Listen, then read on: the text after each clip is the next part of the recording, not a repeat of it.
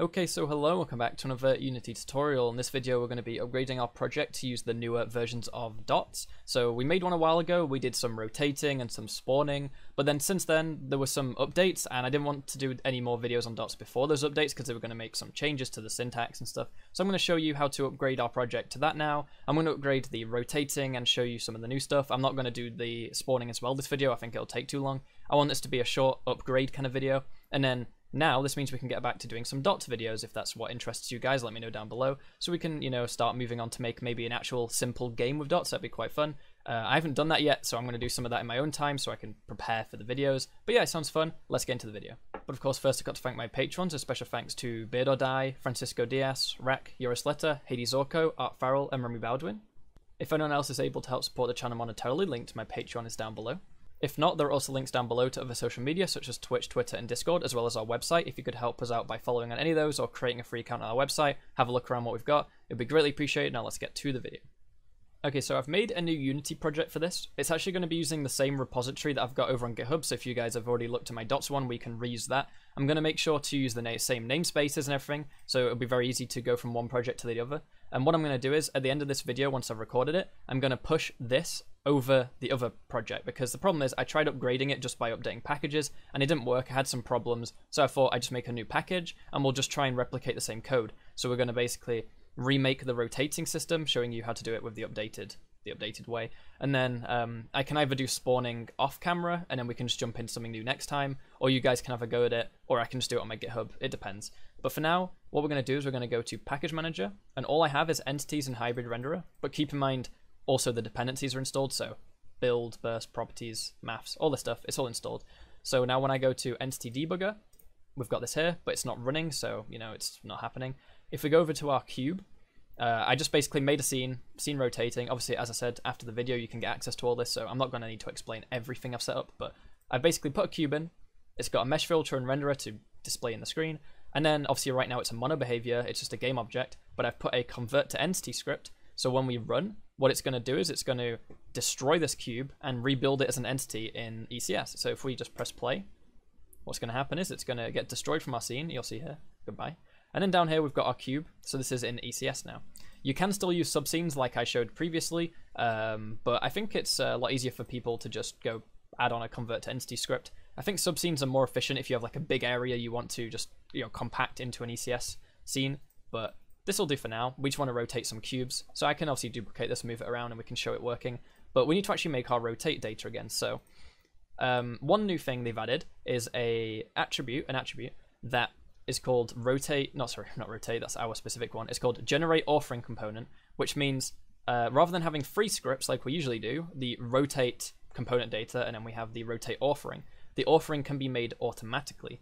The problem is, if it's made automatically, you don't get to control what it does. So for stuff that is just really simple, like just some data, like, you want to set degrees per second, and then it works as degrees per second, you can do that, and it saves you some code, saves you writing an extra class. The problem is if you need to do anything else, like, for example, in our rotating example, I'll show you in a minute, we converted from degrees that we input to radians to work with. The compute, it doesn't know to do that, right? So we need to actually still make our own authoring component if we want to have control over that. So it depends on your use case. If you just want to have some value set in the inspector and that's the value it uses in ECS, then you can use this. So I'm going to show you it. So we're going to make a script in rotating, and we're going to call the script rotate. So this is going to be our component data, okay? Reload it, I guess. And maybe go back to Unity because it's been weird. Okay, so we put this in the namespace. We used to have it as dots tutorial.rotating. Okay. So we're going to go move our code into here. I'm going to actually get rid of this to give us some more room on the screen. Okay. So what we want is, we want this to definitely not be a mono behavior. It should be an I component data, like so. And then the way we used to have it is we'd pass in a public float radians per second, okay? And that's how it was. And then what we did, we made another class, a mono behavior, that set this up, okay? I'm going to quickly just copy the code so we can quickly see what it used to look like. This is the code for converting it. We'd take the rotate component, which I just deleted, we'd set the radians to be the math conversion from degrees to radians.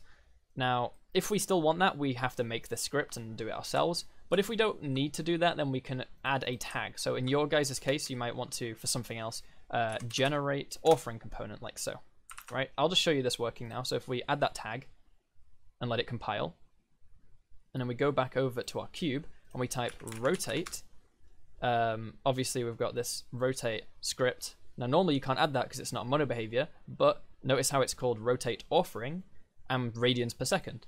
Now, as I've said, this is if we want to input radians per second. But the thing is, you know, it's up to you. If you want to just put in radians yourselves, then sure, this is okay. If you want to do it as degrees, which most people still do, we'll have to make an authoring component ourselves, which means we have to get rid of the automatic one. But this is how you do it automatically, okay? So that's one thing to note. Next, we're actually going to go make our rotate authoring script. So rotate authoring. Give it a second.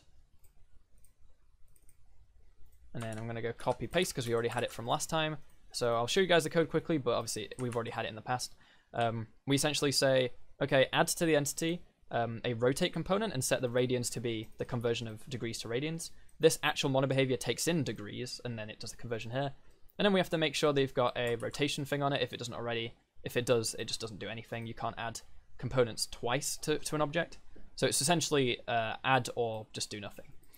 Now we've made this, we go over to our cube, remove the old rotate thing that broke because we've got rid of the component, the generate authoring component. We just add rotate authoring ourselves, and here we go, degrees per second. So obviously there's 360 degrees, so we could say, for example, 90, and then that means obviously every 4 seconds it'll do a full spin. Next, what we want to do is we want to actually build the system, so let's do that.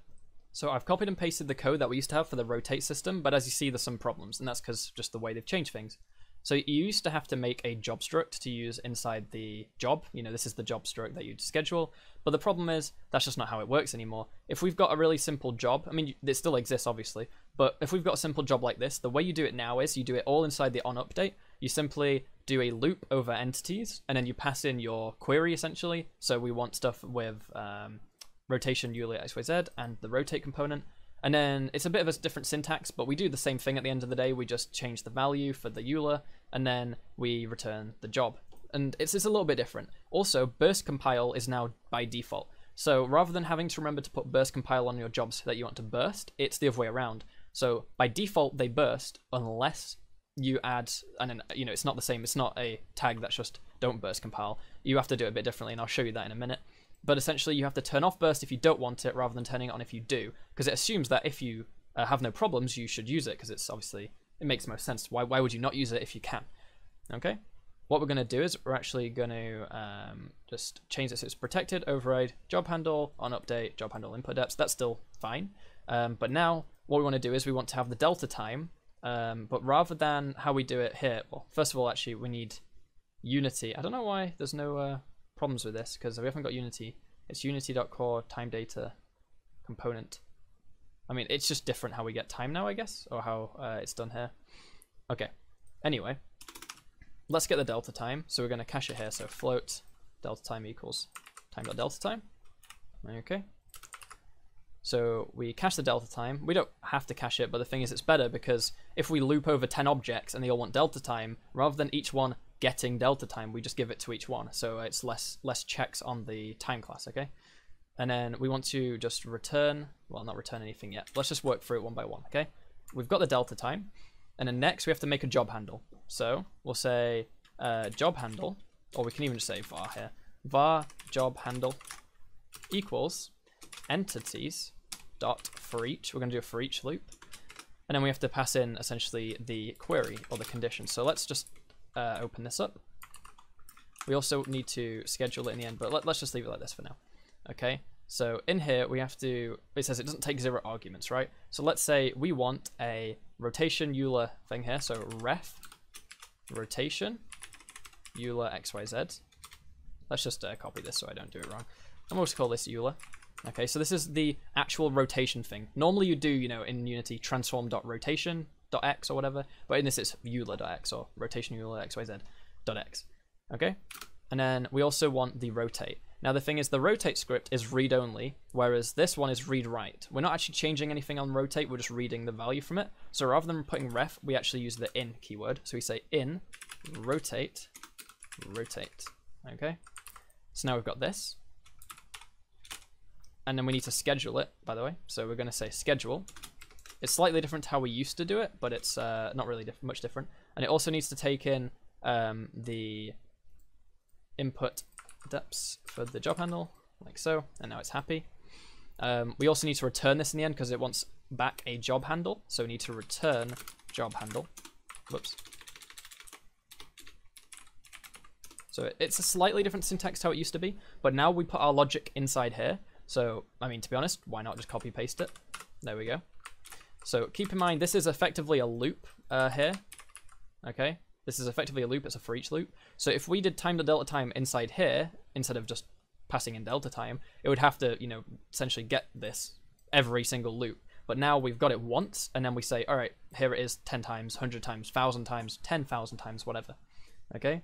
Now that that's done, we can actually just completely get rid of this, and boom, we're done. That is the new way of writing that code, okay?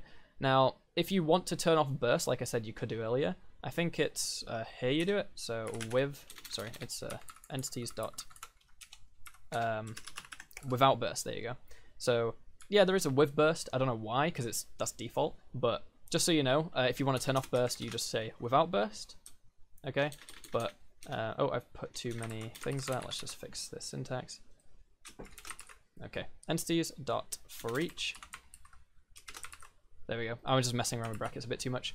Yeah, here's the system. So every frame, we're going to say get the delta time, go for all the entities that have these two components. In is read only, ref is read and write. We're writing the y value, so we're changing the y value of the rotation. We're adding to it the radians per second times delta time, okay?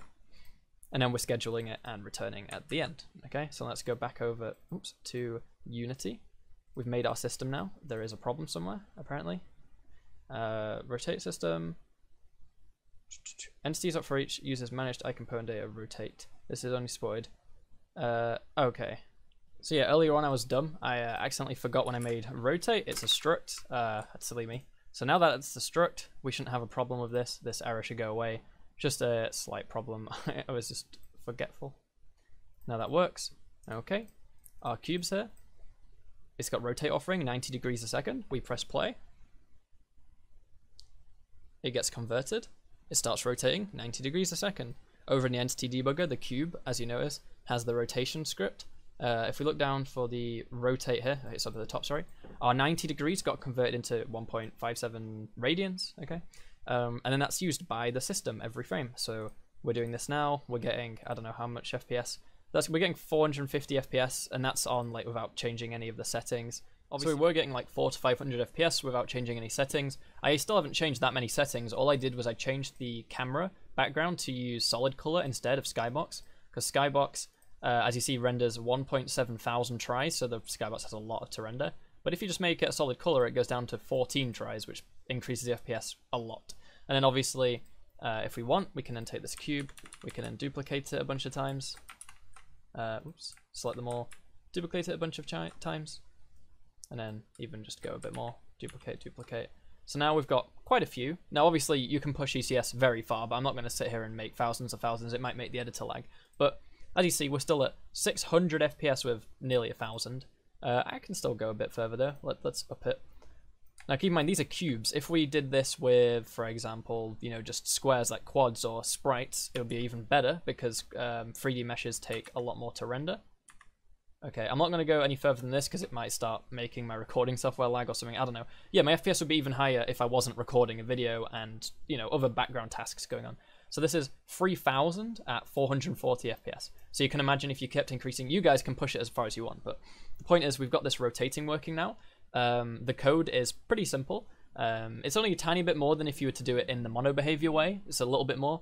But when you come on to making an actual game with ECS, you actually save more code in the long run. A lot of people think it's not worth doing ECS, it's too complicated, and I understand at the moment it's kind of complicated to get set up compared to just normal game objects. But I feel like if you start building a proper game with it, which I'm going to plan on doing very soon if I find the time, it's going to save you a lot of code rewriting, because you might have multiple scripts across your game that have little bits of code that are, you know, the same in loads of places. Maybe you have stuff that count down. Let's say you've got, you know, countdown to a fight starting, or countdown till abilities ready. You have all these countdown things. Well, they all have the same code. You're going to write the same logic multiple times about checking, you know, every frame make this number go down, and when it reaches 0, do this thing. It would be much better with ECS if you could write that code once. Yeah, it might take a little bit more code to get it ready, but then once you've done it, you never need to write it again. You can unit test it in one place, and it's tested everywhere, you know, rather than testing multiple different times when you use it. Yeah, it saves a lot of code reuse. One doesn't save a lot of code reuse. It means you can reuse your code a lot more. But yeah, expect more videos on ECS. I hope you guys enjoyed this. I'm gonna, you know, push these changes to GitHub. You can get access if you want to. Have fun, you know, upgrading your stuff, playing with VCS like I'm gonna play VCS. Still plenty more to learn for me, and I'm sure you guys are looking forward to that as well. So leave video ideas down below. Thanks for watching, guys. If you enjoyed the video, please leave a like and subscribe. I'll see you guys next time. Thanks for watching, and goodbye.